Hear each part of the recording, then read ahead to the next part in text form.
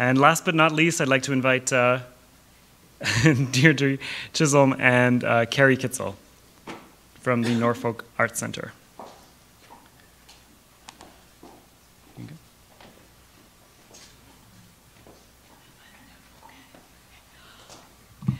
Well, I'm really happy to say that I don't have to stand up here for too long because you could probably just see my eyebrows.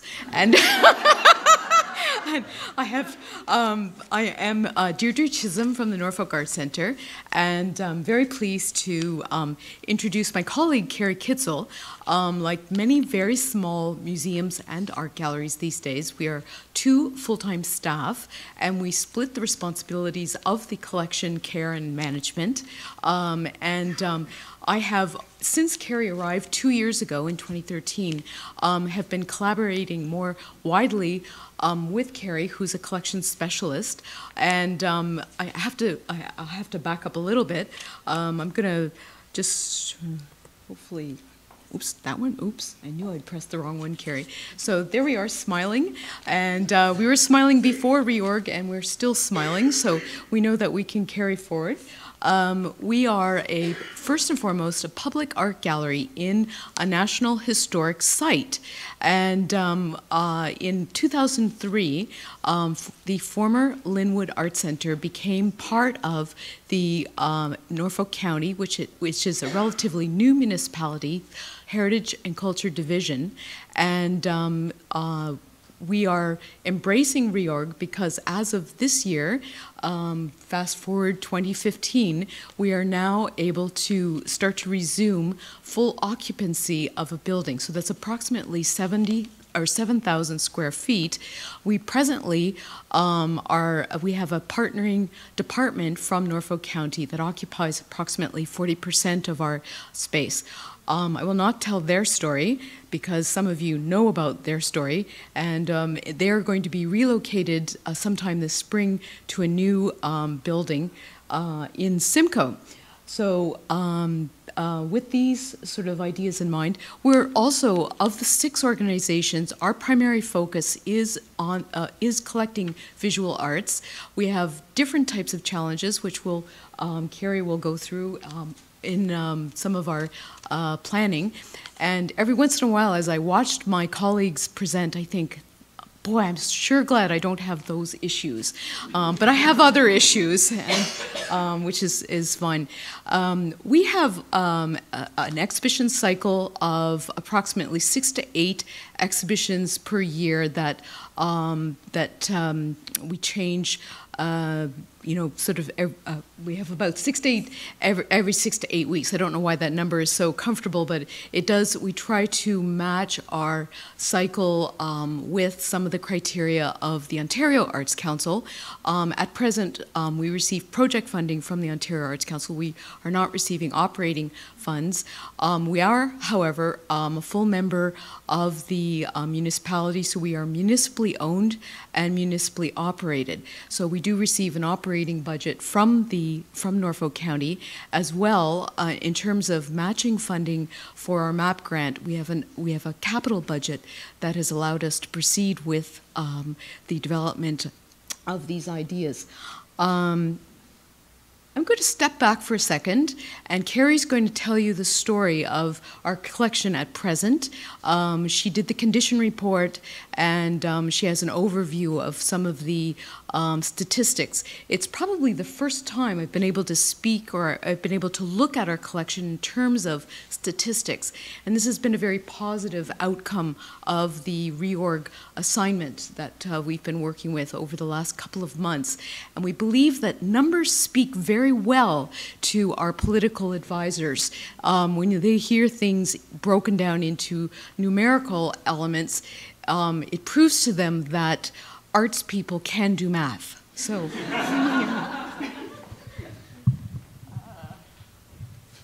I'm probably okay.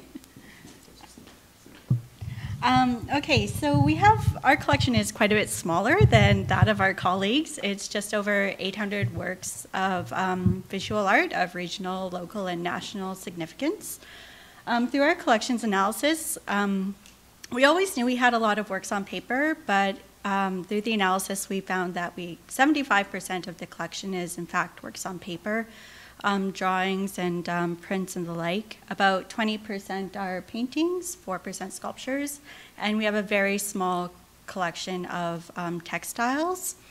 For a small rural art center, we do have some significant works in our permanent collection, including a work called Mayday by Alex Colville, which is currently part of a touring exhibition that is actually set to open at the National Gallery in April. And we couldn't have timed it better. Deirdre and I joke that Colville is going to be coming home to a much nicer environment than the one it left. We also have a work by William Kurlick, and we have a strong collection of works by Tom Hodgson, who was a member of the Painters 11 and a very close friend of the first director-curator, so we were the beneficiaries of that friendship. Unfortunately, some of the Hodgsons are also on our conservation priority list, so coming to that understanding was also, I think, a good outcome of reorg. Oh, so we have 3 main display areas. On the second floor, we have 2 exhibition spaces that are, as you can see, in heritage rooms. On the right, the small exhibition space in the summer, that becomes our collections office. So it's the 4 months out of the year where myself and a collections assistant have a dedicated space to inventory and condition report on and process works. And then we have a small gallery on the main floor as well. Here are some exterior images. We are at a National Historic Site. The building was constructed in 1851 by Duncan Campbell. So there are some, issues with the integrity of the structure that go along with being part of a National Historic Site. On the bottom picture there, you can see the fire escape. That fire escape door actually leads to our collections room. Our collections room is on the second floor. Okay, so our storage before reorg. So what we have here on the left, everything in blue, that's our collections furniture right now, and everything that's pink is non-collection. So that includes packing material, AV equipment, special event supplies, a small collection of artworks that we suspect are artworks that are remaindered from a past art rental program. They're really mystery works. In most cases, we have no idea who the artists are. So their disposal, I guess, is kind of a big question mark. We don't know what to do with them. Okay, I won't keep you too long on this because... okay, so this is our storage area before reorganization. It might not look so bad, or it might not look quite as crowded as some of the other images that we've seen today. But our problem is really that it's a small space. It's about 18 feet wide and 31 feet in length. And we have canvases like the large blue canvas here. That's at least 10 feet in length. We have canvases that are 8 to 10 feet in length. So navigating around all the furniture, the sculptures on the floor, pedestals, and our lifetime supply of bubble wrap there can be a real challenge. We also have these really old light fixtures. Yeah, again, just like navigating some of our larger artworks without hitting our lighting fixtures is another problem that we have. And as you can see on the right, where our screen racks are located, they parallel our compact shelving system. So it creates some problems as well when you want to remove the larger artworks from the screen rack system. And there's just a lot of maneuvering and negotiation that has to go on. the large blue canvas used to sit on the screen racks, and it was a priority for me to get it off of that because I was tired of hitting my shin on it and bruising myself. Okay. And yeah, some of our storage furniture is just falling apart. It's, exposed screws and wood. Okay. So the outcomes of our self-evaluation were, I think, pretty good. Like, we thought they would be worse, actually. And this is an average. I did it, Deirdre did it, and our collections assistant at the time did it. So it was kind of interesting to see those three perspectives come together. We have a lot of work to do in the management area. That's a real failing. I shouldn't say it's pretty good, but I guess it's better than we thought. So some of our storage info. So 58% of our floor space is occupied. We really don't have any more space, really much more space for extra storage units. There's potential for us to build up and to maybe add some shelves, adjust our shelves in our compact units. To add some space there. But in terms of actually adding new shelving units or racks, we don't have much room to maneuver. About 66%, we're at 66% unit fullness, 75% room height usage, and overall our fullness is about 60%. But again, it's variable. Like, could we have room? We realized quite quickly that we have room to grow our collection of works on paper. Large-scale canvases or sculptures, not so much, because we just don't have the space to accommodate that. Our collection, over the last 2 years, we've gone to great lengths to inventory, digitize, and condition report on collection, and that has been the primary objective of our collection assistant over the last 2 summers. So we can say, confidently that 95% of the collection has been inventoried and accessioned, and about 50% of that has been added to our past perfect database. So on that end, we've made a lot of progress. About 50% of the objects can be retrieved within 3 minutes, even though on our workbook, we noted that 100% could be found within 3 minutes by Deirdre or myself, because of institutional memory, we know where they are.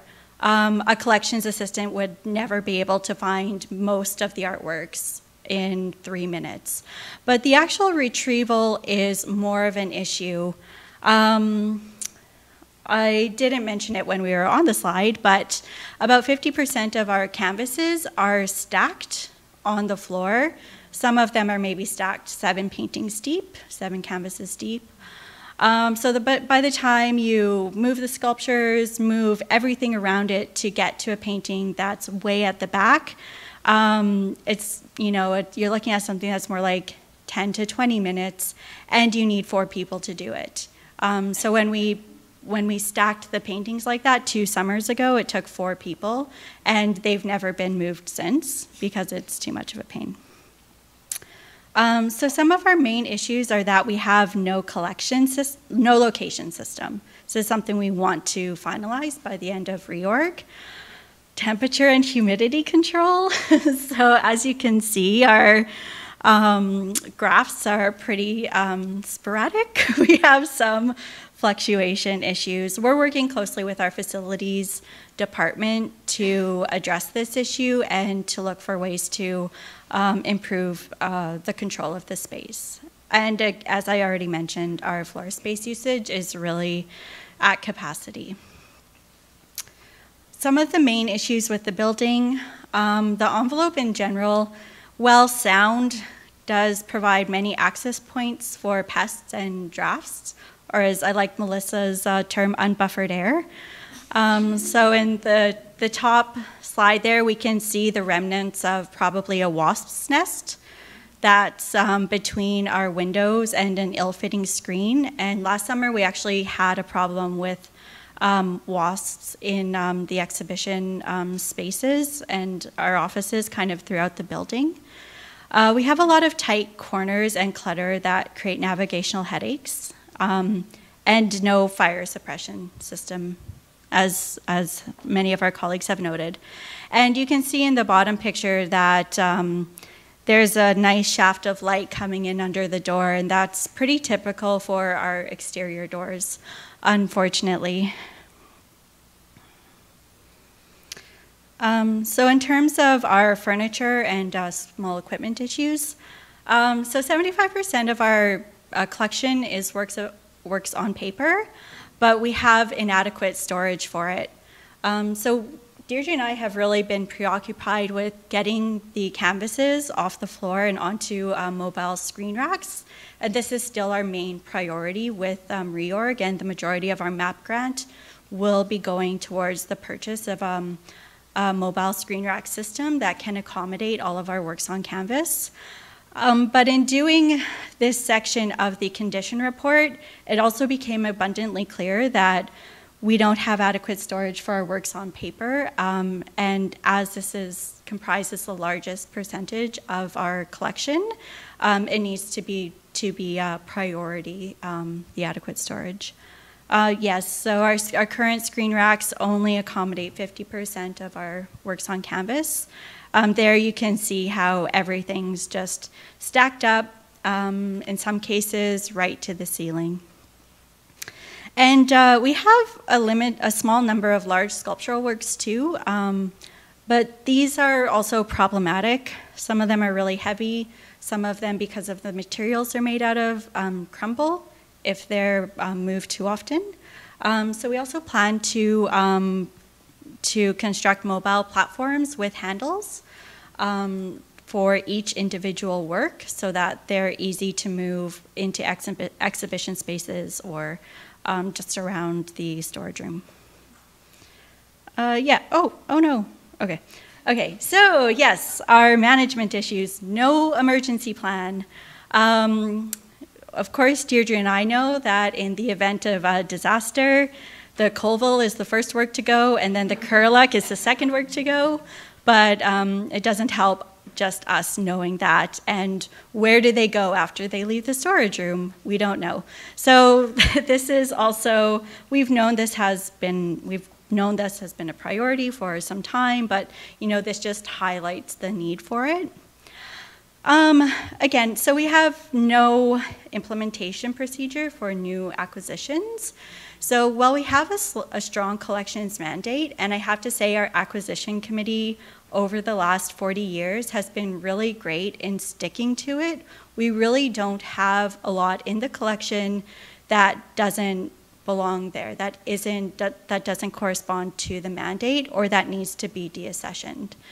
But when it comes to the actual processing of the acquisitions, this is a major problem for us, and we have a lot of unfinished paperwork and unaccessioned or kind of unfinished accessioned records because of this, and it just leads to a documentation backlog. Yeah, so that's essentially our third point. It's not just with acquisitions, it's with deaccessioning, incoming and outgoing loans. Essentially, all of our policies are unfinished. This picture here is just a kind of an example of a tight corners situation. So this is actually the hallway that leads into our collections room. So it's a pretty tight corner to navigate around, and we've always kind of wondered how did they get that 10-foot canvas in there, and I guess we're going to find out this summer. So it takes, you have to train staff and a lot of careful maneuvering. So our urgent priorities, our first issues, are to move works from the floor to the appropriate furniture. This has been a long-standing priority of ours, is to get those canvases off the floor, get those sculptures off the floor, and just to create more floor space for us. The creation of a location system to tie works to the Past Perfect database.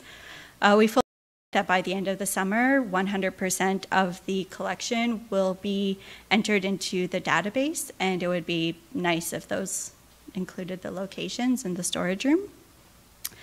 The relocation of non-collections items, just because we really, in such a small space, we really don't have room for works that don't belong there or for TVs and VCRs. And then just the completions of our collections policies, basically. So that's everything.